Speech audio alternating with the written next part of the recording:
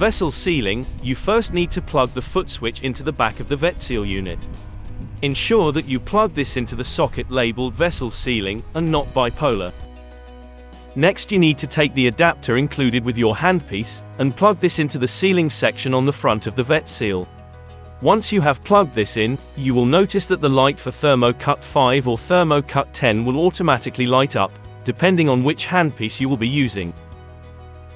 Now take your handpiece cable. Plug one end into the adapter, and the other into the handpiece.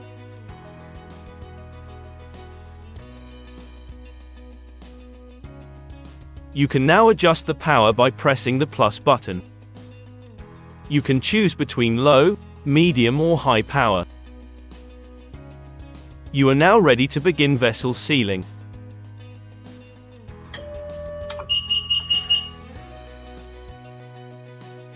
We will now set up the 5mm handpiece.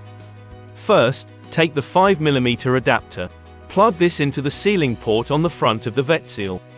You will notice that this time, Thermo-Cut 5 will be automatically selected. Now take your 5mm handpiece cable. Plug one end into the adapter, and the other into the handpiece. Like before, you can now set your power level with the plus button.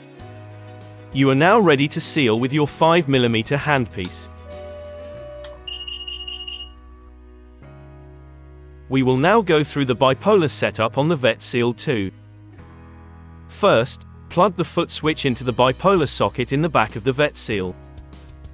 We will now be using the bipolar panel on the front of the VetSEAL. You can set the coag power using the plus and minus buttons. As we are using a foot switch, we need to ensure that the VetSEAL is not set to auto. You can select this using the button here.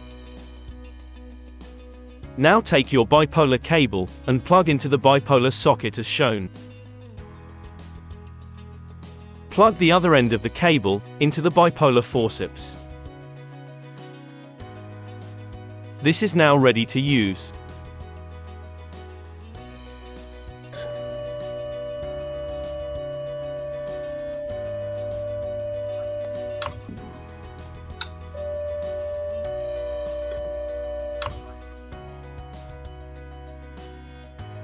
Next we will go through the monopolar setup. First, you will need to plug in your REM plate into the VetSEAL. Once plugged in correctly, you will notice the REM plate indicator light will turn green. You can now plug in your monopolar handpiece into the monopolar socket. For cutting, you will need to set the VetSEAL to Pure, Blend 1, or Blend 2 mode. You can scroll through the different modes by pressing the Select button. Now set the correct power using the plus and minus buttons and you are ready to begin cutting.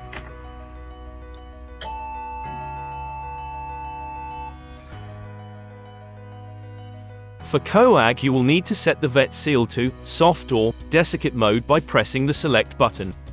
Now set your coag power with the corresponding plus and minus buttons and you are ready to begin.